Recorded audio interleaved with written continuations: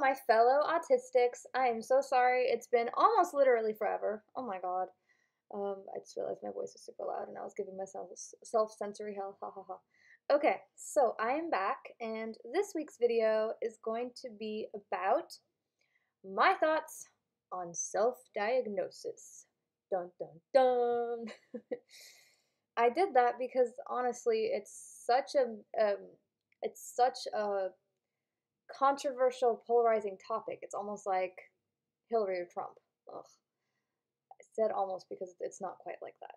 But lots of people will say, oh, you're self diagnosed, you're a special snowflake, and you're not actually autistic. And I've had a couple of, like I think I've mentioned before, I've had a couple of school psychologists be like, yeah, you're not autistic. One of them knew me fairly well, the other one knew me kind of well, I'm not even sure. But um, they um, they were like, "You're not."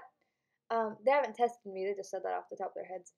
And there are other people who are like, "Yeah, self-diagnosis is so valid, and it's so crucial," and and I fall into that category.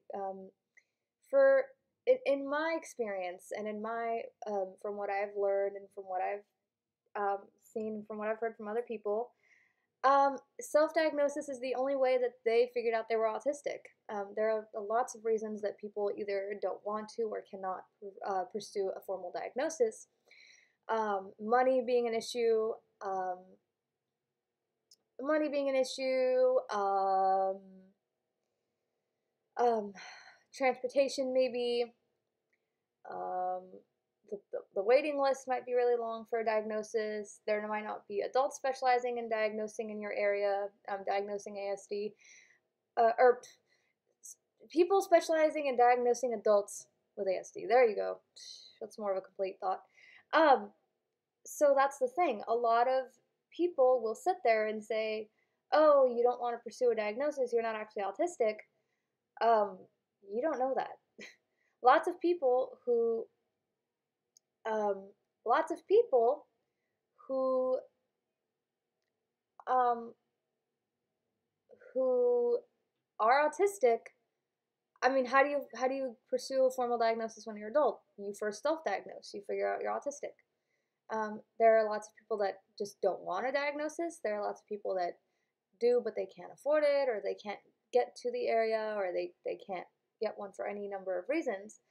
And that's my thing. Diagnosis is self-diagnosis. The whole point of this video is extremely valid. There are lots of people that will tell you it's not. There are lots of people that will say you're not autistic. Um, the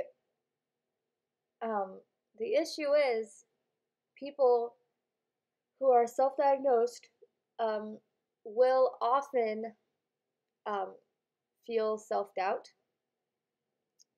Like, speaking as a self-diagnosed autistic myself, there are lots of times someone can say one thing um, that's even remotely